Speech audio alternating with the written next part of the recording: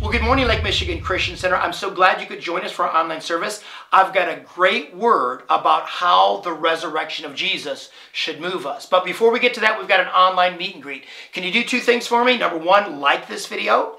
And number two, send a link to it to everyone that you know. Let's get as many people connecting with us on a weekly basis. All right, I'll see you on the other side of the meet and greet.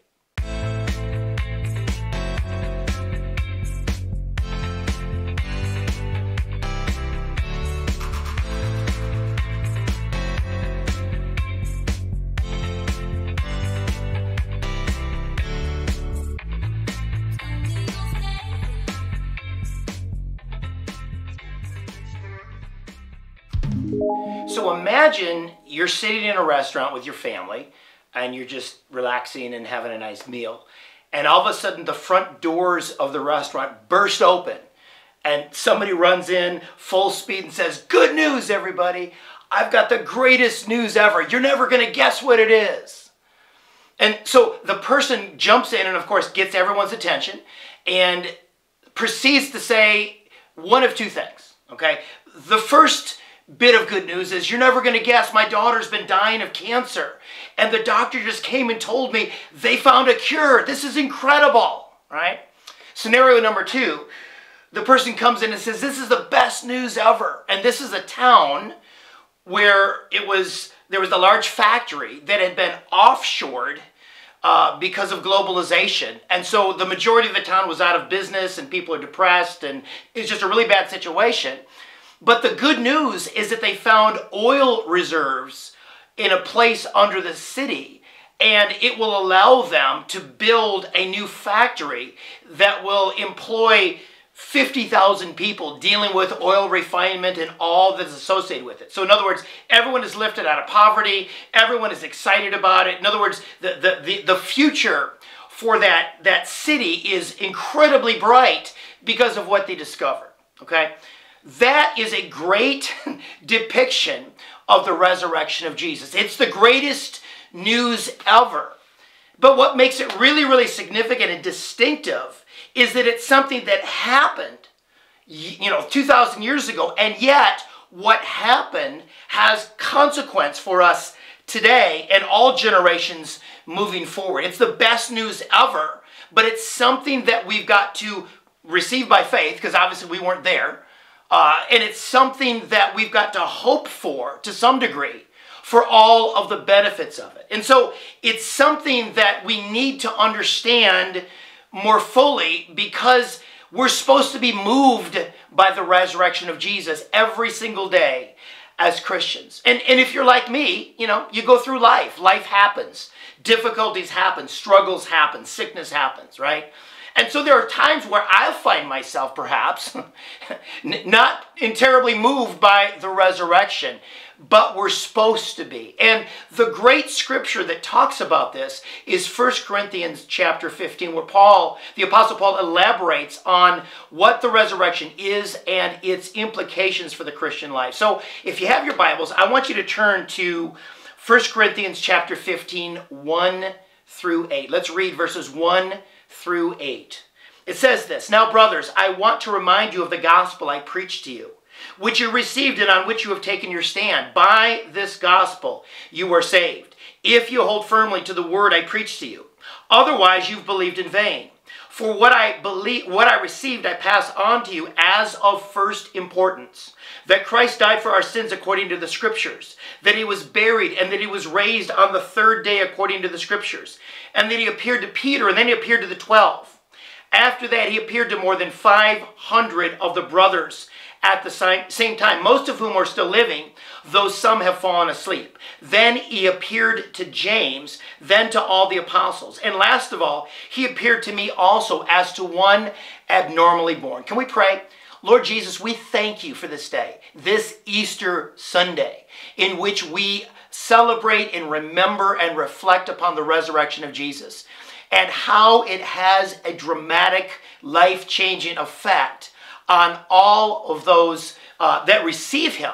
But not just that, for everyone in the world, everything changed after the resurrection of Jesus. While it was not initially dramatic, time was separated from before Christ to after Christ because of this event. So God, I pray, as we talk about, does the resurrection of Jesus move you? God, give us eyes to see and ears to hear what your Spirit wants to speak to us. I pray this now in Jesus' name.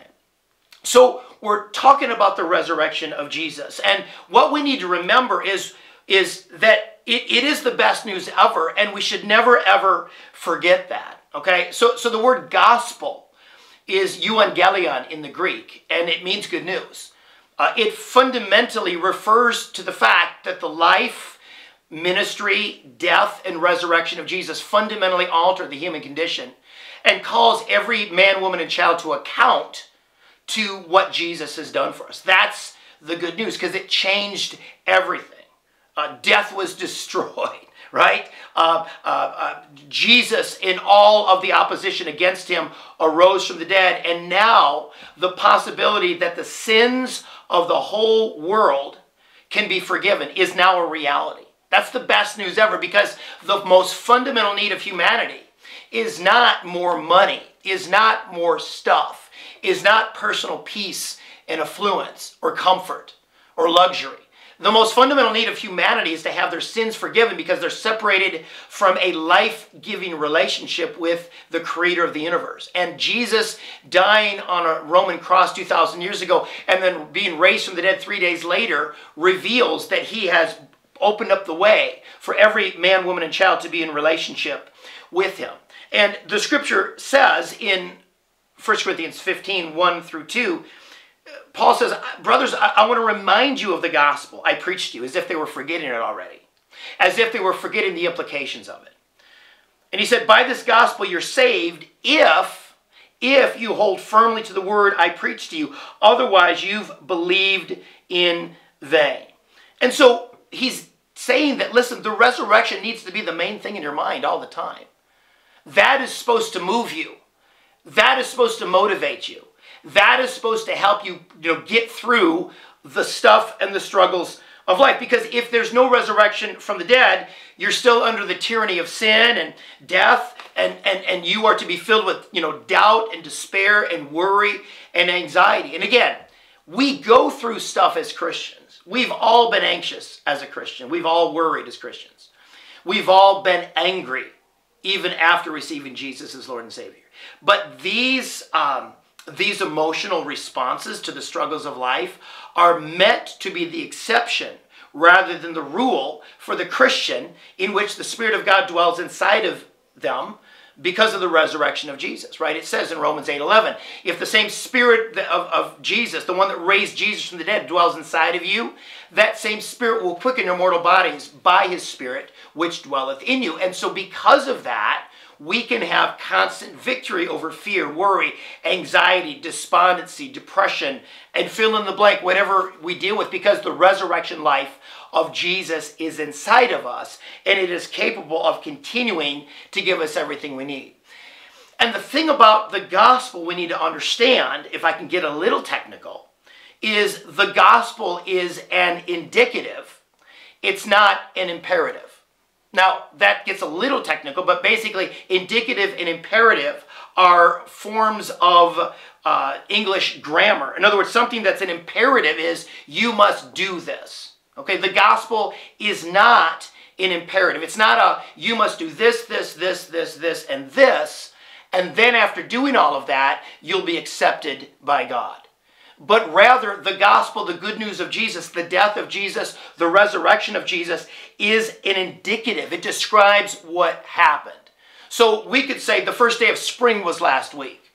In 1945, the Allies defeated the Axis powers in World War II, right? It is an indicative. This happened, and so as a result of what happened, it affects our future. That's what the gospel is. That's what the resurrection of Jesus is. It's an indicative. It's something that happened. The gospel is something God has done for us. All we have to do is receive it. It's not an imperative. It's not like you got to do this and you're going to be right with God. It's already been done. The righteousness of Christ received is what changes us. It's what makes us accepted before God. It's what brings us into a right relationship with God. That's the best news possible because we live in a works righteousness society, right? Everything around us is about performance and accomplishments, right? Grades in school, or if you're in sports, you're trying to achieve and beat somebody and work hard on the field. All of that there's nothing wrong with that. But when that becomes the way you look at becoming right with God, that is not the gospel. The gospel is an indicative. It's something God in Christ has done for us, and all we have to do is receive that. That's really, really good news. Second of all, we need to not forget that the gospel is supposed to impact us today. Okay, it says, 1 Corinthians 15, 3-4, "For what I received I passed on to you as of first importance." All right?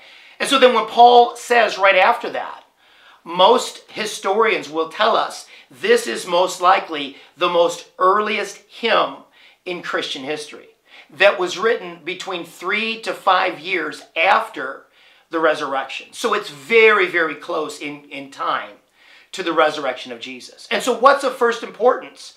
It's that Christ died for our sins according to the scriptures, that he was buried, that he was raised on the third day according to the scriptures.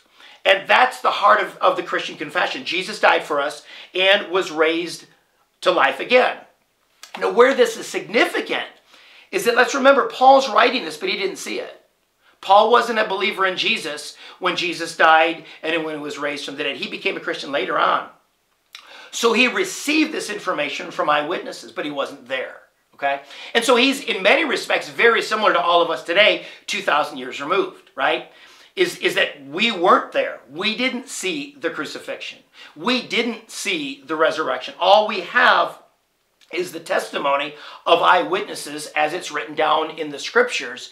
Do we believe what was done? But not only do we believe, but do we allow it to really affect us in our everyday life? Because the scripture says in Hebrews 6, 9-10, talking about what Jesus has done for us. We have this hope as the anchor of the soul, firm and secure. It enters the inner sanctuary behind the curtain, where Jesus, who went before us, has entered on our behalf. He has become a high priest forever in the order of Melchizedek. And so what this is revealing is after Jesus died, he ascended to heaven, and he's seated at the right hand of God. And where he's seated at the right hand of God, the Bible tells us, is the Holy of Holies, is the place where the very presence of God dwells. So the sacrifice of atonement that was presented in the Jewish temple framework could only be done once a year by the high priest. But Jesus, being crucified and raised from the dead, the perfect, sinless, spotless Son of God, is now sitting at the right hand of God in the Holy of Holies, the very place where that atoning sacrifice is offered forever. He is forever the God-man. He bears the scars in his body on that cross that achieved our atonement.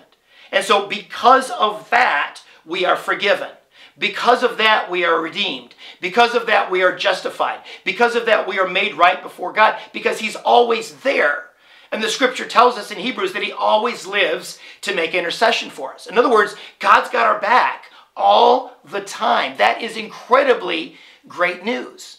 And so we need to remember that as we're reflecting upon the resurrection. And it gives us, again, confidence to enter into his presence. That's why Hebrews 10:19 says that we've got confidence to enter the most holy place by the blood of Jesus, by a new and living way open for us through the curtain that is his body. So what Hebrews 6 is talking about, when Jesus sat at the right hand of God and he's always presented himself as that atoning sacrifice, that should give us great confidence to approach the Lord. But Paul continues in 1 Corinthians 15 to go through a litany of dynamics, if you will, of the resurrection that should motivate us, that should prompt us to be a people of faith and hope and victory. Because it says in 1 Corinthians 15, it says, Christ died for our sins. And so that is in the Greek aorist tense, which means it's past tense. He died. It's something in the past that happened.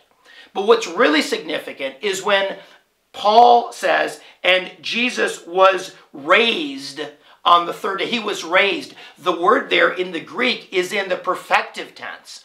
What is the perfective tense? The perfective tense is something that happened in the past, but has an effect on the future for all time. Okay? So what his being raised from the dead is not just something that happened in the past and it's done, like he died. But being raised means it continually affects us today. In fact, it's the same verb tense when Jesus is about to die. He says, it is finished. It's the Greek word tetelestai, which means, again, it's in the perfective tense. It is finished. I've accomplished this, but what is finished is going to continue to affect our future.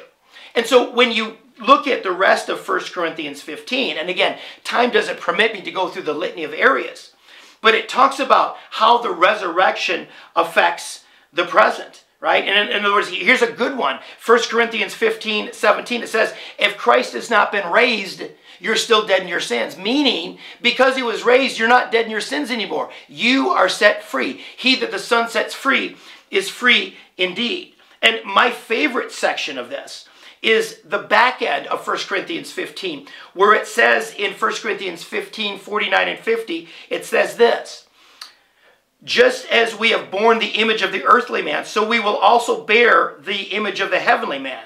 I declare to you, brothers and sisters, that flesh and blood cannot inherit the kingdom of God, nor does the perishable inherit the imperishable. So it's telling us that our body, with all of our frailties and all of our limitations, and we get older, and we're not as sharp as we used to be. It's saying all of that is going to give way to an imperishable body. We're going to have the same resurrection body as Jesus. We're never going to die. We are never going to get old. We are never going to be sorrowful. We are never going to be in pain. We're going to walk in an incredible level of life and existence that we've never ever touched before. It's coming for every single one of us. That's incredible. And it also says at the back end of this section in 1 Corinthians that because of the resurrection, we should be a people of hope. And because of the resurrection, every act of ministry in serving the Lord in a local church, serving people outside of the local church, is never, ever in vain. And can I be candid with you? There are times when I've served in ministry, serving people, helping people, ministering to people, teaching people, preaching. And there are times that I've gone home and I've gone, God, am I making any difference in the world at all? Am I making a difference for the kingdom? And there are times that I've had to go, God, I don't think I am. But look what the scripture says in 1 Corinthians 15, verse 15. It says, therefore, my dear brothers and sisters. Again, he's been reflecting on the resurrection for 57 verses before that, right? So therefore, because of the resurrection, look what he says, stand firm, right? Don't be moved by struggles. It says, let nothing move you. Right? And that should be a good word for all of us because stuff tends to move us. Stuff tends to impact our lives. Difficulties, struggles, sicknesses, setbacks, right? People in our lives that disappoint us or whatever, right? But it says because of the resurrection, we should not be moved. And then it goes on to say, always give yourself fully to the work of the Lord because you know that your labor in the Lord is not in vain. That is a great word of encouragement for everyone that's in any kind of ministry anywhere, that there are times you feel like I'm wasting my time. I'm wasting my efforts. I'm not making a difference. There's no change that's taking place for the kingdom.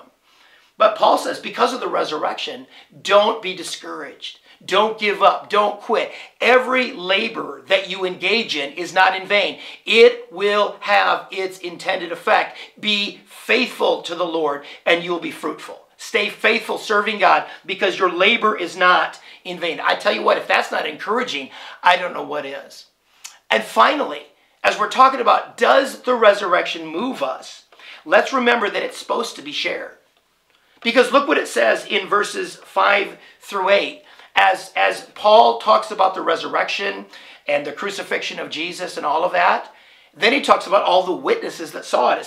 It says he appeared to Peter, and then the resurrected Jesus appeared to the 12, and then the resurrected Jesus appeared to 500 brothers at the same time, and then he appeared to James and all the apostles.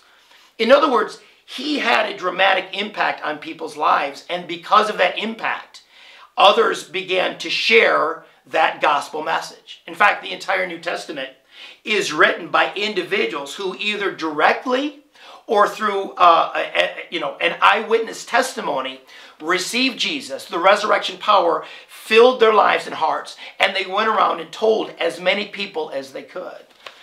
So as we're asking ourselves, does the resurrection move us? I think a good question for me and a good question for you is, does the resurrection move me or move you enough that you share Jesus with people that you're around? This should be a very provocative question because the resurrection of Jesus forever changed the early disciples. They could not keep quiet. They kept preaching. They kept sharing. They kept, preaching the gospel wherever they went and to everyone that would hear them, right? And that should motivate us to do the exact same thing. So as I close, the question before all of us is, does the resurrection move you? Is it moving you toward the good news that every day your life should be filled with good news, despite sickness, despite struggle, despite setbacks? We've got the greatest news on the planet living inside of us because of the Spirit of God. The Spirit of the resurrected Jesus is living inside of us. So we should be a people of good news. Second of all, it should fill us with an absolute incredible level of hope, is that we can never be defeated because of the resurrection of Jesus, right?